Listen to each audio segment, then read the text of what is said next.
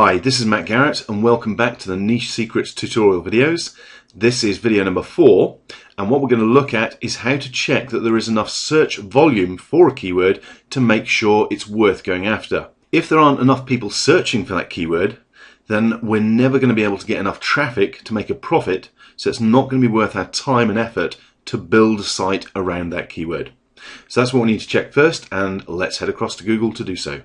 Okay, so here we are on a Google site you might not have seen before. It's called the Google Traffic Estimator, and it's googletrafficestimator.com. It's worth booklinking or bookmarking this site because we're going to come back to it in the next video as well as using it in this video. There's some very useful sites linked to from here. In this video, we're just going to be using the Google Keyword Tool.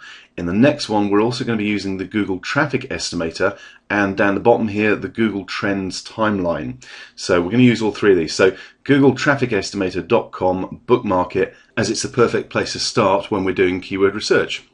Okay, one thing you will notice on here is some of the links have a line through them. In fact, pretty much all of them do. Now that's to show that they are no follow links. The reason they're coming up with that line through them is I've actually got a plugin that I'm using that you should get hold of, that you need to get hold of really to do this. The plugin is from seoquake.com. So go to seoquake.com and download that for your browser. Now it works with Google Chrome, which is what I'm using here. It also works with Firefox, Opera and Safari. It doesn't work with Microsoft Internet Explorer. So if you're using that, you need to get hold of either Google Chrome or Firefox, one or the other, so that you can actually use this plugin, because it is very, very important for doing our analysis on the competition and the backlinks and things like this when we actually dig into how competitive a keyword is and how good the sites are that are already ranking for it. In other words, whether we can compete. So go to seoquake.com and download it. Make sure you're using Firefox or Google Chrome. You can actually see an example in the picture here of what the plugin does. Basically, when you do a search, it will insert an extra line of information with some extra data for each of the results within the search engine. And you can see here it's actually inserted it on this page. It will do this for every site that you visit. So straight away you can see the page rank for the site or the page, the number of pages indexed in Google, the number of links in Yahoo to this page and to the domain, the number of pages indexed in Bing, the Alexa rank, the age of the domain. So lots of extra information, all of which is very useful when we come to actually analyze a competition for a particular keyword. Okay, let's go back to the Google Traffic Estimator site. Okay, so let's click on the link for the Google Keyword Tool. I'm actually going to open it in a new tab, and we'll go across to that. Now, the next thing we're going to want to do here is actually pop in one of our keywords to have a look and get an estimate of the traffic. So I can go back to my keyword list. Now, before I actually start doing that, one of the things that I highly recommend you do is record all your data. Obviously, we've got this text pad with our brainstormed keyword ideas in there, but it's going to be useful to record a bit more data for each of them. So what I'm going to do is highlight all of that and copy it, and then I'm going to go across to a spreadsheet that I've got set up. I'm simply going to paste all of those keywords, all those keyword ideas into this spreadsheet. Now I've got several different pages that I use within the spreadsheet for recording data. The first one is the list of keyword ideas. So this is just all the ideas that we came up with during our brainstorming process. So you'll see at the bottom here it says ideas. You'll see there's also two more pages. One's called N1 and one's called N2. You'll actually end up with lots and lots of this. Obviously, I'm actually starting with a fresh spreadsheet here, but over time this would build up with many, many different pages. And these are the pages for an individual niche. So what I'm going to do is I'm going to grab that first keyword, get rid of acne. I'm going to copy it and I'm going to paste it into this new page at the top. There we go. Okay, let's go back to the ideas page to start off with. At the keywords ideas level, all I'm going to record data-wise is the number of searches, the trend, which I'll show you how to get that information, the average or the rough CPC value, and we'll probably also record the competition, as it were, the number of pages, results. That I will show you more about because I don't think that's particularly relevant, but I'll still record it just as an idea. The second page here, the first niche page, N1 is for this particular first niche, N2 is for the next niche, etc. What I'd probably do is rename that as Get Rid of Acne or just Acne, so I know what each page actually is. So N2 would probably be the next on the list, fleas or myopia or baldness, whatever I choose as the next niche to work with. And within a niche, I record different information. Some of it's the same, but there's extra information going on here.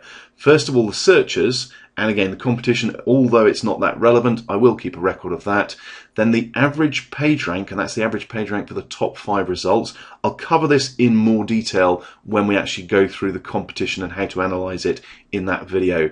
So I won't cover all this at the moment, but it is things like backlinks to the domain, backlinks to the page, and information like that that helps us make a decision as to whether we can compete for this particular niche or keyword. Now, the rest of the keywords that we will build up here will all be related to the acne niche. So there'll be variations on acne, get rid of acne, how to cure acne, acne treatment, things like this that are suggested to us by the Google keyword search, which is why I wanted to show you this first. Obviously, it's important to record this sort of data, but it also makes sure that when we are actually going through and building out our niche, we can see exactly which keywords we want to target within the niche as a whole.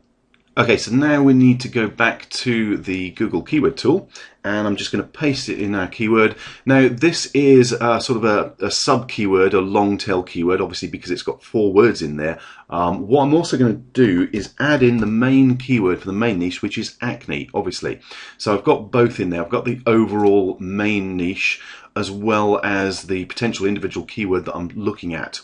Now, there's a couple of other things that we want to do here on the settings. Okay, first of all, over here on the left, I'm going to untick broad match, and I want to just use exact match. That's basically going to give us a much more accurate idea of the volume of searches for this keyword. There is a hover over here which will give you more information of what the differences are between those, but trust me, we will get better information using exact match than broad or phrase. Okay, the other thing is it's obviously defaulting to the UK because that's where I am. It's spotted my IP. Now I can click on cross next to that and it goes to locations all.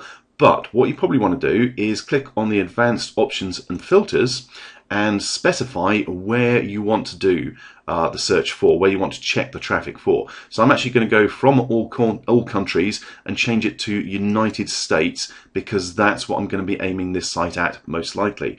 Obviously you can do the same for UK, Japan, Germany, etc. Most of the main countries are covered, but let's stick with the US so that we know where we are on the traffic volume. Now there's also the option to tick this, which will only show ideas closely related to your search terms. Now I don't actually want to do that because it may, as I've not ticked it, it may come up with some great ideas on variations of acne that aren't actually acne but are very, very similar, sort of more LSI related keywords. I will tick that later on when I'm actually looking at expanding the keywords into a niche as a whole, but for the moment I'm not going to. And if we scroll down, the rest of the settings I'll leave as they are, but what I do need to do is type in the captcha. Let's see if I can actually get this right. I do get this wrong quite often. Yeah, looks like I've got it right for once. Okay, we'll just wait until the search results have come up. And what we're going to do now is scroll down so I can actually look at these in a bit more detail. Okay, so the first thing we notice here that our keyword that we're looking at, get rid of acne, has 4,400 monthly local searches. That's the important figure, and that's a good figure. Basically, anything less than 1,000 probably isn't going to be worth going after unless it's a really good buying action style keyword. Generally, that's where I put the limit at around 1,000.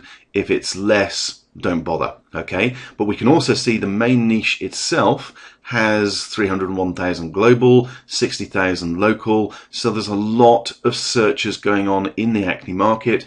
As you'd expect, it is a pretty healthy, active market. So we know there's enough search volume on our main keyword here that we're going to be able to get traffic, and we know that the niche itself has plenty of other keywords available, so there's lots of depth there and lots of choice, but it's a good enough keyword, there's enough traffic there to make it worth going on to the next stage and looking at the value of the keyword and other aspects as to whether we're going to be able to compete. But what I do want to do is check that number there, the 4,400 local searches. I want to simply go back and pop that into my spreadsheet. Now I'll pop it into the niche page itself, and I will pop it into the keywords page so that I've got both in there. Okay, so that's the end of video number 4 for the Niche Secrets tutorial videos, all about search volume and checking there is enough search volume for a keyword.